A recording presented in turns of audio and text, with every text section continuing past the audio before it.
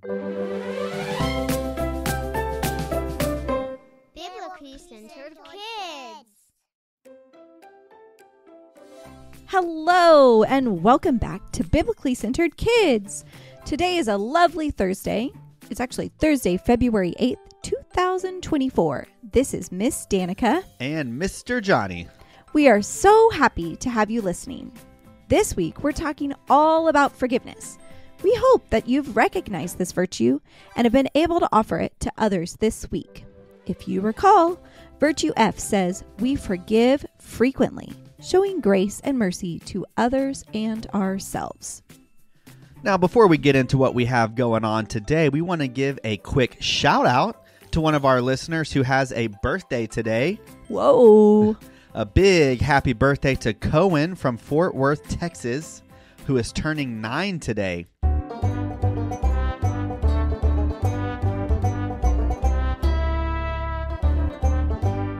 And he is actually also celebrating his birthday in Disney World. But happy birthday, Cohen. We're sure that this is one that you will not forget. But today is New Testament Thursday. Every Thursday, we're going to read stories from the New Testament in the Bible that illustrate this week's biblical family virtue. The New Testament contains stories all about Jesus' life and some letters and stories from his disciples after Jesus went back up to heaven. The Bible is a book given to us from God that tells us all about him and his son, Jesus. When we read it, we can discover what he's done in the past and then learn what he has to say to us today. So, let's hear from God's word where we can find absolute truth, godly wisdom, and the unchanging promises of our Creator. Lots of times when Jesus was hanging out with people, he didn't just give them a list of do's and don'ts. He was actually a fantastic storyteller. He had this special way of telling stories called parables. Now, what's a parable, you might ask? It's like a super duper cool picture made out of words. Jesus used these word pictures to explain important stuff he wanted everyone to know. Most of Jesus's parables were like sneak peeks into the kingdom of God, a place where things work in a totally different, awesome way. Jesus made sure to tell stories that anyone could get, whether they were farmers, big shot landowners, or even temple priests. He didn't use big, fancy words that would confuse people. Instead, he told stories that everyone could understand right away, and they were so fun and interesting that you'd remember them forever. But here's the fun part. Some of the stories had hidden meanings. It was like Jesus was playing a cool mystery game with his friends. He would explain the surprises of the parables later, especially after he did something super amazing like coming back to life. Jesus would share these special secrets with his closest pals, who would then tell the stories to others, and that's how we get to read these awesome parables in the Bible today. In the book of Luke in the Bible, Jesus told a story that many people love. It's often called the Prodigal Son or Forgiving Father. And it goes like this. There was a man with 2 sons. The younger one was a bit impulsive and adventurous. He asked his dad for his share of the family's money so he could go explore the world. The dad, being super understanding, agreed, and off went the younger son to a faraway place. Bye! Now, this young guy didn't make the wisest choices. He spent all his money on fun things like parties and games and all sorts of wild stuff. But then a big problem came along. He ran out of money.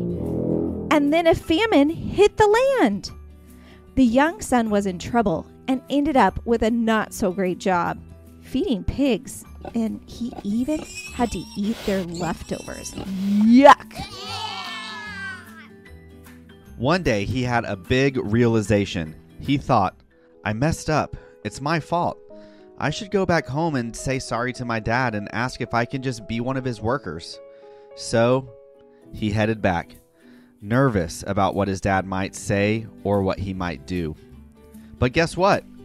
His dad saw him from far away and ran to hug and welcome him home. The young son started apologizing, but his dad didn't want to hear it. Instead, the dad shouted, "Get the best clothes, a ring, and shoes. Let's celebrate. My son who was lost is back." Now, here's where the story gets even more interesting. The older brother, who had been a super good son, heard the music and saw a party. He got a bit upset. I've always been good, and no one threw me a party, he thought. The dad explained, "You are always with me, and everything I have is yours. But today is special because your brother who was lost is now found." We're not really sure if the older brother felt better, but the dad's message was clear. Forgiveness and joy are important. Jesus, who told this story, wanted us to know that when someone makes a mistake but learns from it, there is so much happiness, just like when a lost sheep finds its way back. So, whether we've been lost and found or stayed on the right path, let's celebrate and be happy for each other. And here's the beautiful part. Forgiveness is a key part of this story. The dad forgave his younger son completely without holding on to any anger or blame. It's a reminder that forgiveness is powerful and helps us mend relationships. Just like the forgiving Father, let's be ready to forgive others and ourselves when we make mistakes. It brings joy and helps us grow closer together. So let's celebrate the power of forgiveness. All right, let's pray. God, thank you for this beautiful parable Jesus told. Thank you that as our Father, you forgive every sin and every poor choice that we make, and you welcome us back with open arms when we turn from our sin and when we seek your help. We ask that we would be able to show that same forgiveness to others. In Jesus' name, amen. We hope you enjoyed today's story. If you learned something from it, why don't you tell a brother or a sister or even your mom or dad? Don't forget to tell your parents to visit biblicallycentered.com for some free downloads on biblically centered virtue. We are so glad that you listened to our New Testament story today. Remember that showing forgiveness is always best. Until next time.